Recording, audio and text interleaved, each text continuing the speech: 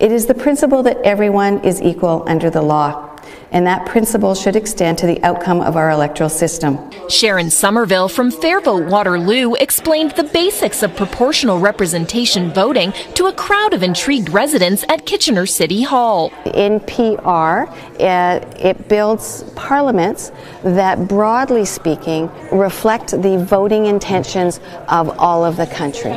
Currently, Canada uses what's called a first-past-the-post system. The country is divided into ridings, and only one member of Parliament with the highest votes is elected to represent each riding, a method Sommerville says doesn't accurately reflect voters' choices. As long as we just have single-member systems, we won't have the proportional result that we look for to get the fairness that we desire. She says proportional representation voting systems, on the other hand, elect several MPs to represent a given geographic area. If a party got 10% of the popular vote, they would get 10% of the seats in Parliament.